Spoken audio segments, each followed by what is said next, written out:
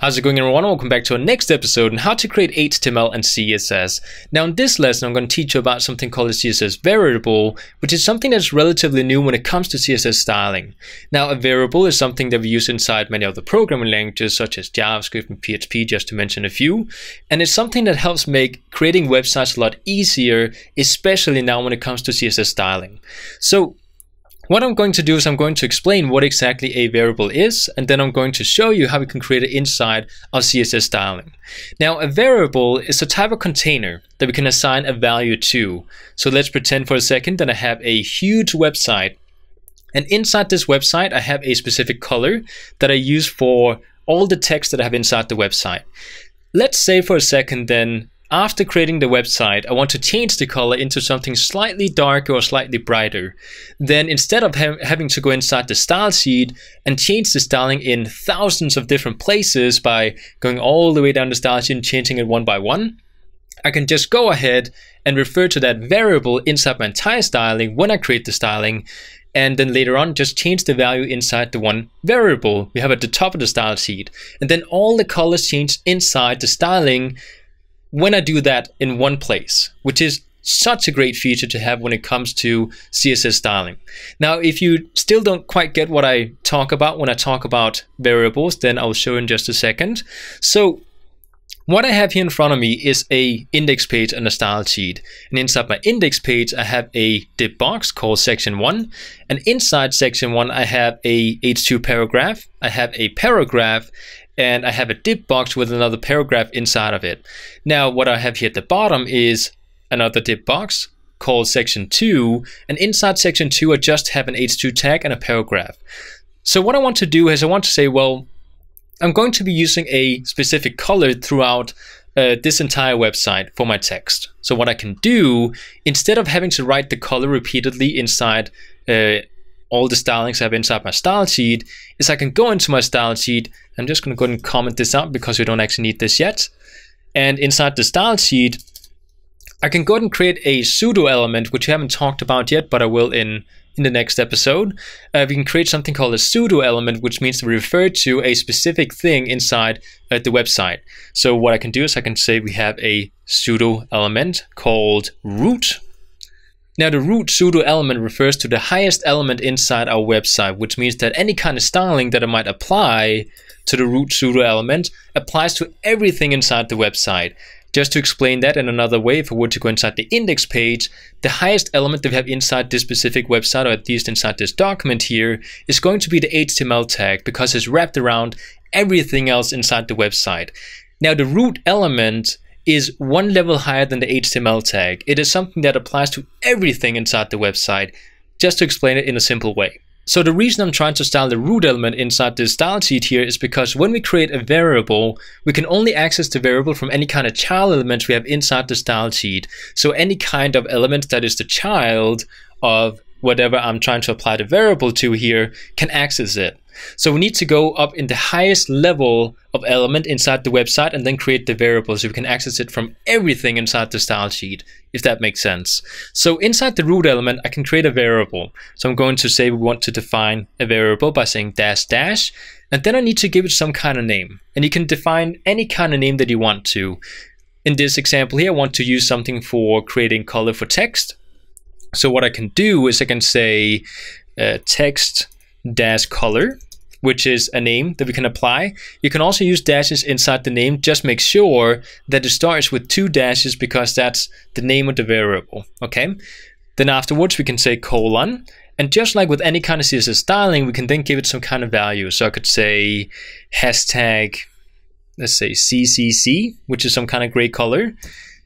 And right now I just created a variable that I can access from any kind of element inside the style sheet. So if I were to go down here and say that I want to go inside my, let's go inside the index page and just see what we have here.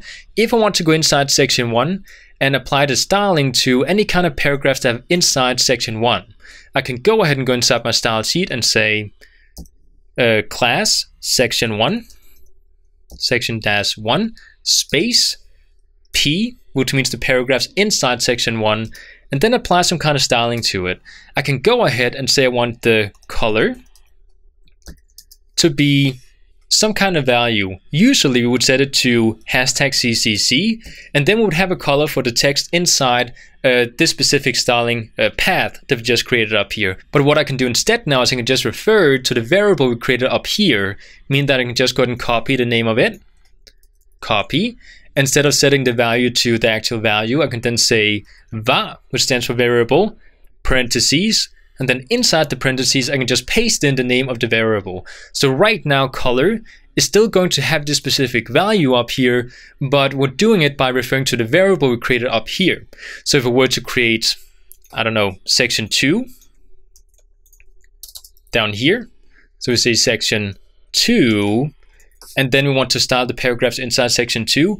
Again, I just need to refer to the variable up here, and then later on, if I want to change the color, I just need to go inside the variable and change it to something else, and then it changes inside the other stylings we have below it here. So this is a great way of doing styling when you have one specific value that needs to be repeated in the entire website.